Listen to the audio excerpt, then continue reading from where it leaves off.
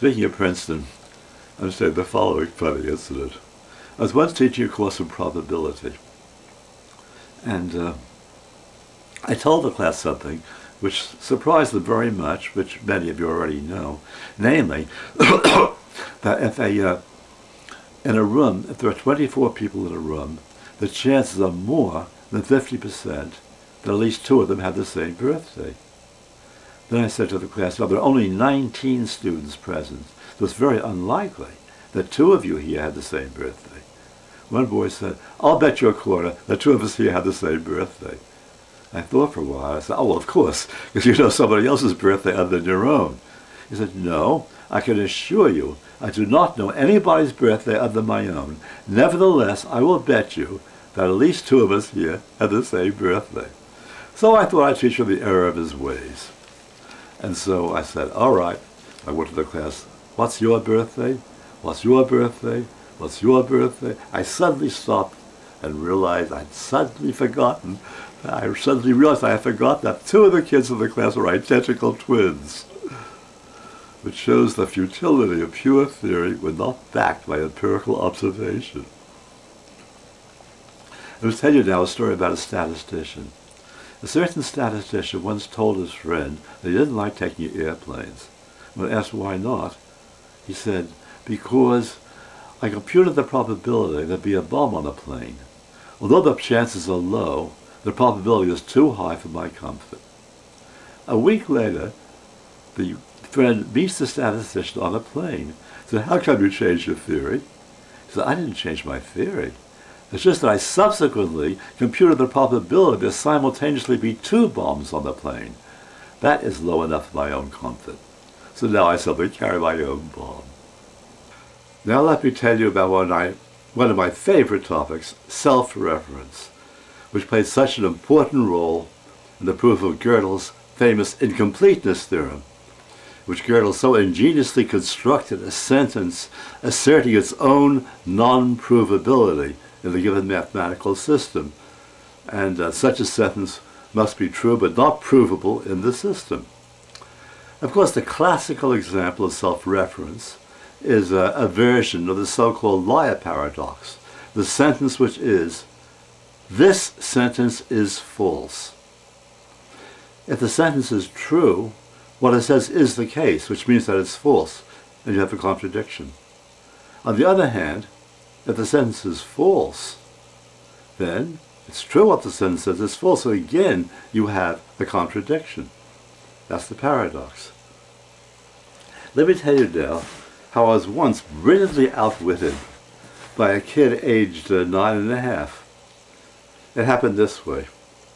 I was giving a lecture at a university, and to give the audience something to mull over, I came a half an hour early, and I wrote on the blackboard, you have no reason to believe this sentence.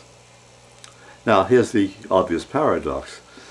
If you have reason to believe the sentence is true, which means you have no reason to believe it, which is a contradiction. On the other hand, if you have no reason to believe the sentence, then what it says is true, which is a good reason to believe it. Well, what happened was this. I came down to the class, I came down to the hall half an hour later. I walked down the aisle, and there I saw a very bright-looking kid on the first row, aged between 9 and 10. I couldn't resist pointing to the sentence and saying, tell me, do you believe the sentence? He said, yes. I asked him, what is your reason? He said, I don't have any. I asked him, then why do you believe it? He said, intuition. He escaped the paradox perfectly. I once thought of the following combination of a paradox and an insult. Consider the following sentence. Only an idiot would believe this sentence. Now imagine 2 individuals, A and B, looking at that sentence written on a blackboard. A says to B, do you believe that sentence? B said, of course not. Only an idiot would believe that sentence. Now B is not being logically inconsistent, but he is being what I call psychologically peculiar. Because by saying only an idiot would believe that sentence, he's asserting the sentence, he's actually agreeing with the sentence, and so he clearly does believe the sentence. Yet he claimed he didn't believe the sentence. So here he is in the curious situation of believing something and also believing that he doesn't believe it. That is not a logical inconsistency, but it certainly qualifies for what I would term a psychological peculiarity. I'll tell you the story of an ancient Greek named Epimenides, who heard of a certain great sage in the East, who was supposed to be the epitome of wisdom, one of the wisest beings on earth. Well, of course he was anxious to meet him. It took several years for him to find him. When he found the great sage, he asked, "Tell me, what is the best question that can be asked, and what is the best answer that can be given?"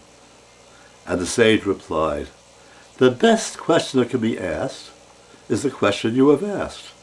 And the best answer that can be given is the answer I am giving."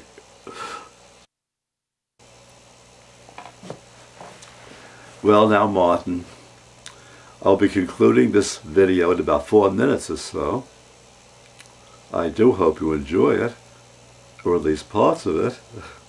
I certainly had enormous enjoyment making it. Well, for the conclusion, sort of a coda, I will show you some photographs I took of the beautiful Catskill Mountains in which my wife and I reside.